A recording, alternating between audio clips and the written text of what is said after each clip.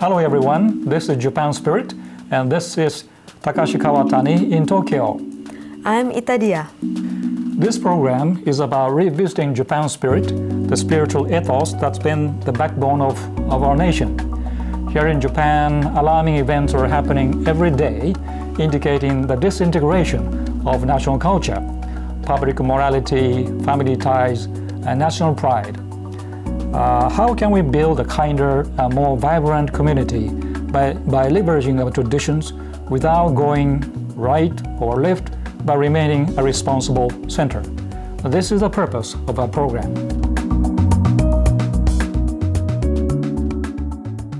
Our topic today is kata, or form.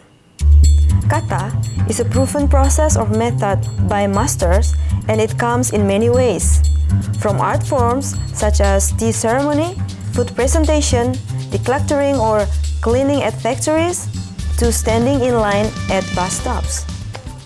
Kata bring aesthetic shape and quality to various Japanese things. It is visible in daily Japanese lifestyles, and it can be invisible. Well, actually, kata means form or shape, as Ms. Ita has explained.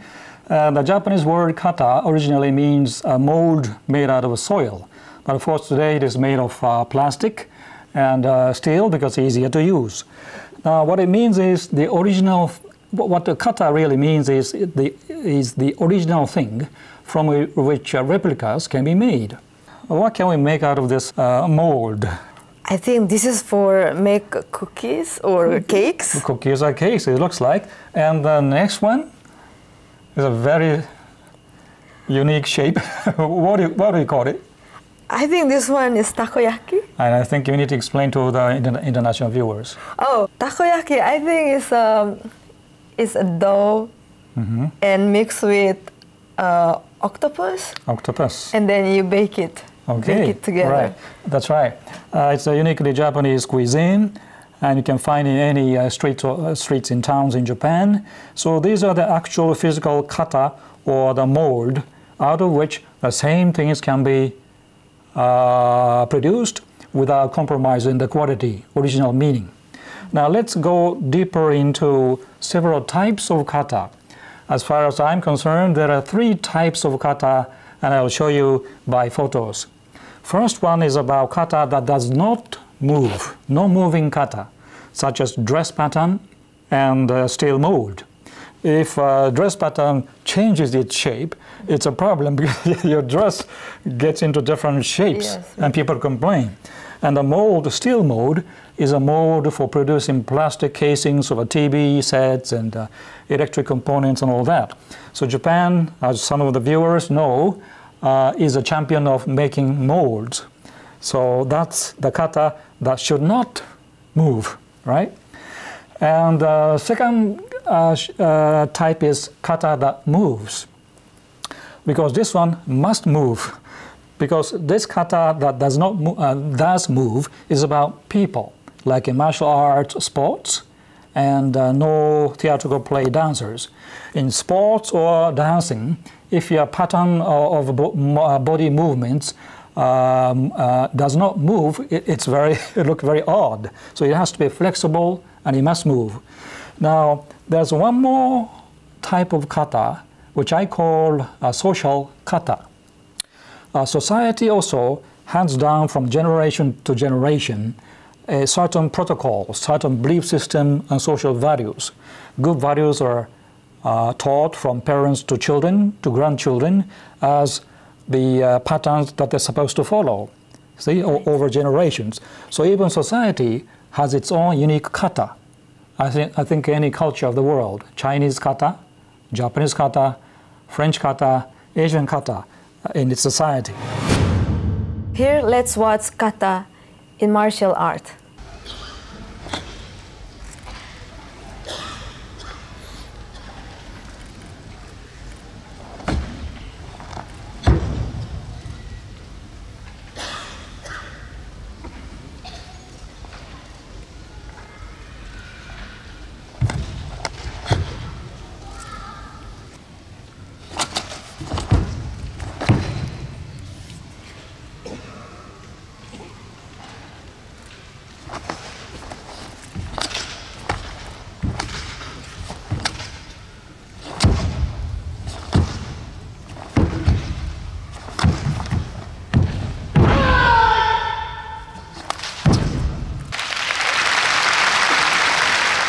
Well, this is a beautiful presentation of martial art kata.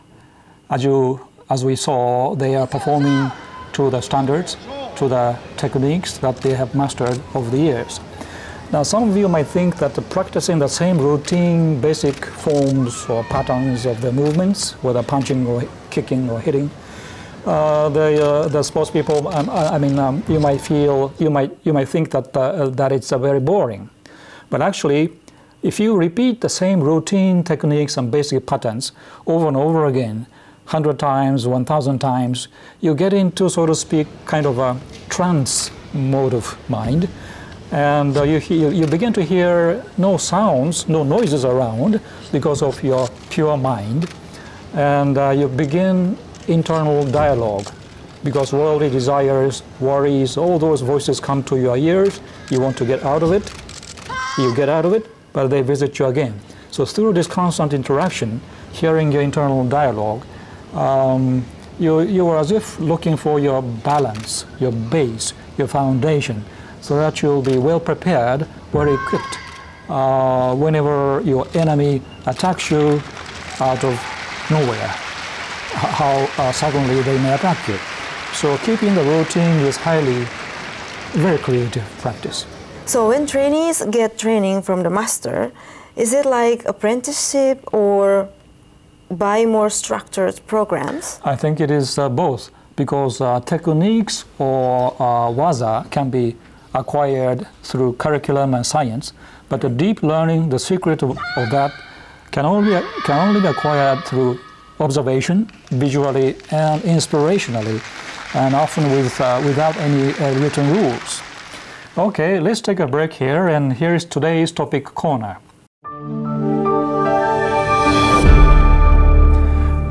This studio today is connected via telephone with Munich, Germany, with a specialist of argumentation, persuasion, decision-making, and ethics. Today's guest is Dr. Thomas Wilhelm, management consultant, co-director of project philosophy, and president of East and West Communication. Okay, Thomas, here's my first question to you. Do you think the current immigration problem is changing the European people's attitude toward foreign people or immigrants in any way? Well, yes, this is a very, very good question. I think, as you know from the news, it's really a hot topic right now here in Europe, the immigration problem, all the refugees coming to Europe. Here in Germany, we had more than 1 million refugees last year. So the people are split over the question what to do. And well, the attitude, I think, is really changing. So I'm personally a little bit concerned about the changes in the attitude of the people, because you even see starting violence against refugees, and you have a lot of right-wing parties getting stronger and stronger. And this is really something that people here are really deeply concerned about this. Is this a trend you're just talking about, split and the right-wing party and so forth? Is it a new experience to Germans and Europeans, or you've had already had that experiences before in the history?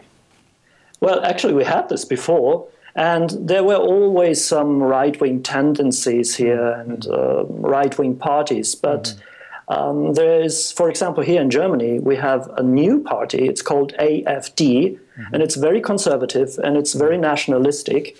And in March, in about 4 weeks, there will be new regional elections, and people expect that this party, the AfD, will be quite successful, and they will get more about than 10% of the votes. So the situation here all over Europe is quite tense, I think, if you look at France, if you look at Hungary or Poland. And it's because the politicians actually don't have a very good plan on how to handle this situation. But this experience is not a new one to European people. So that, and then why the politicians don't have good plans in place? Well, actually, this is a very good question. Why don't they have a plan in place? Right. here in Europe, or especially here in Germany, we had several waves of migration. In the 60s, we had a lot of foreign workers coming into Germany and working here in the factories. In the 90s, there was the Yugoslavia war, and many people fled from ex-Yugoslavia and came to Germany. So we have a lot of experience with migration, and people were able to integrate quite smoothly. But this new situation, I think everyone is overwhelmed by this lots of people coming in, and they don't know actually what to do and how to handle the situation. It sounds Sorry, it sounds very strange to me, Thomas, because over the years, since the 60s, already 50, 60 years have passed, and I'm sure your people have already learned to listen how to handle them, and they have successfully assimilated to the local cultures. Why now in the 21st century people are having a tough time as if it were new to you? What's wrong with Europe? What's wrong with Europe? I think the thing is they didn't take this very new problem very seriously. You know, the problem in Syria. Everyone knew that something will happen, but they didn't take it seriously enough. So now we have a problem with so many people coming in and such a huge amount of people. So this is the real problem right now, how to handle the situation. And if you have 1 million people, for example, here in Germany, this is not very easy to handle. So the basic problem is that these people are sitting around and waiting. They apply as asylum seekers, but it takes a long time, the whole procedure. Sometimes takes more than 1.5 years. These people are sitting here, they don't work. And I think this is something what we have to do to give some work, some perspective. You know, for example, here in Germany, there are the German industries, they are starting several initiatives to integrate the newcomers, I mean the refugees, to integrate them and to give them some work, to qualify them, to educate them. Before you were saying people in Germany are split in their opinions for and against. As a German citizen yourself, living in Munich, Germany, or traveling around Europe, in the common views of the town community, are people feeling some tense emotions when they look at the immigrants? Yes, actually they do. They do. There are several people who are really afraid of this. It's like, how could I say, a xenophobic mood? A little bit. Xenophobia. And you really have a lot of people who are afraid. Well, you actually know there were some incidents, for example, around New Year in Cologne. Probably with a lot of people, with a lot of migrants being involved in these incidents, and now people are very, very careful, and so the whole situation is really a little bit tense here. That's right. Well, where is Europe going to in terms of this happy coexistence with immigrants? Yes, I think, well, we will have more and more refugees, I think. The German government, I read some data yesterday. The German government expects more than 2 million further immigrants during the next 3 or 4 years. So we need a plan what to do with all these, with immigrants. They have to get some work, they have to get some life perspective. You know, in a way, it might even be a chance for our society. A chance, yes. There are some experts who say that in the long run, it's even good for the German economy. And as you know, German economy, for example, is now relatively strong. And our society is also an aging society, which means people are getting older and older. And maybe you know, we have a social welfare system that means the young generation is paying the pension for the older generation. Same here in Japan. Yes. So if the people are getting older and older, and more people are getting older and older, and the young people are getting less, you really have a problem.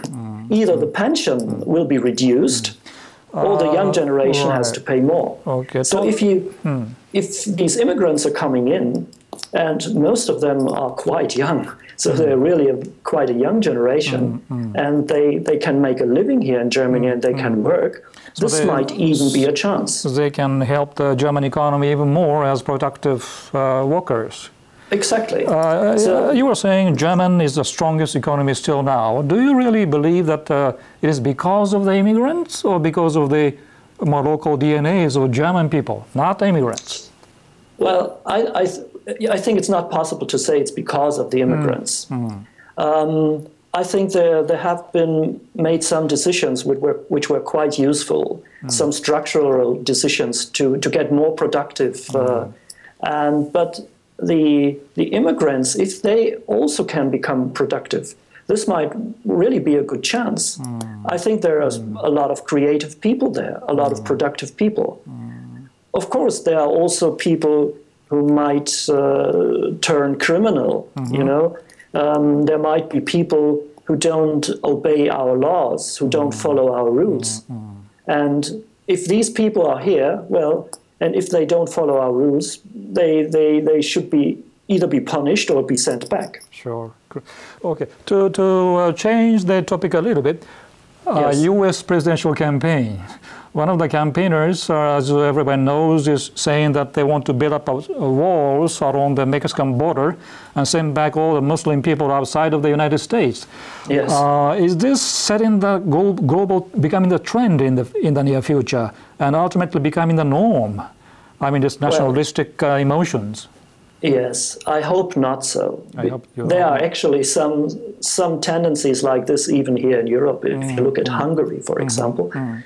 I don't hope this will become a norm. Okay. Well, right at the moment, this is a kind of policy that people maybe want to hear. Right. They want to listen to. But I think if there will be a more peaceful situation, especially in the Near East, things will change again. To wrap up our conversation, Thomas, let's talk just briefly about relevance and lesson to Japan. Japan has been not as proactive as your country, of course, in taking the immigrants. Because the Japanese culture is very unique, and perhaps for a lot of immigrants, it will be very difficult for them to assimilate to Japanese culture compared to their assimilation to European culture. Do you still believe Japan should be more open to accept immigrants?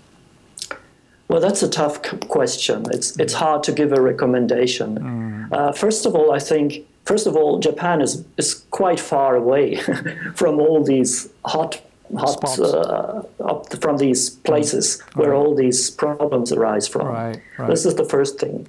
And second, I think you are right. Japan is a very unique and very special culture, and with a very special DNA. And I think it's very difficult for outsiders to integrate into this culture.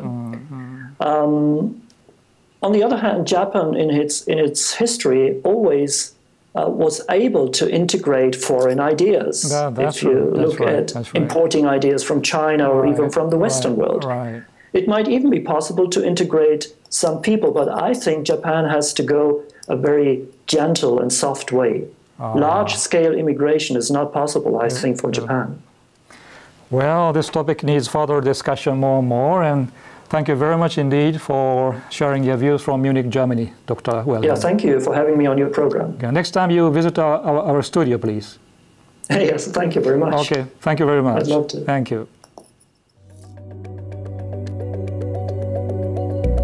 Now, let's go back a little bit to karate or martial art or any actually pursuit of discipline, whether it be martial arts or tea ceremony, flower arrangement, brush painting, oil painting, Zen practice setting in a lotus position in Zen temples, whatever pursuit you're attempting. It is said there are 3 stages of mastery of the kata. It is called Shu, ha, ri. Shu is, very briefly speaking, is acquiring kata. Ha is breaking out of kata. Ri is leaving kata. Now, acquiring is a basic beginner stage. You just copy, follow faithfully what your teachers tell you to do. No questions asked. Basic acquiring stage. Now, breaking kata, of course, I mean figuratively. It doesn't mean breaking away from all the secrets, but this is a stage where you feel like you have mastered almost everything, but that is a mistake. There's a much deeper secret behind the superficial techniques, right? So this is, you feel you are the master of everything, but you're being a bit too proud of your techniques. There's one more final stage, which is much higher stage of leaving kata. This is a stage where your master teacher, master trainer will tell you, okay, Miss Itadia, you have acquired all my secrets. I have no more thing to teach you. You can go out on your own, open up your own school of Japanese art of karate or tea ceremony, whatever it is. Wow. You are licensed to open your own shop, so to speak. Is that possible? Possible. It happens in tea ceremony, all the other art forms in Japan. So shu, ha, ri, basic, intermediate, and on your own, independent. Now, if you compare this very interestingly to the the process of a fruit growth, the apples and oranges and fruit. Now, this is a symbol of autumn in Japan, Japanese persimmon or kaki.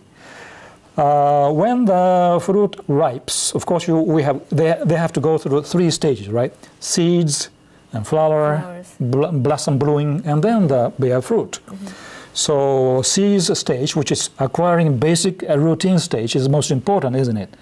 Nutrition, water from sun and from the soil. You have to have a full bloom, and then bear fruit. So your efforts will bear fruit when the fruit is born. Now look at this famous no theatrical play dance master by the name of Zeami. He came up with a training manual of no play called Kakyo. In the book Kakyo, he writes, don't forget your first resolution. I'm sure your teachers often taught us as a child, don't forget your first resolution.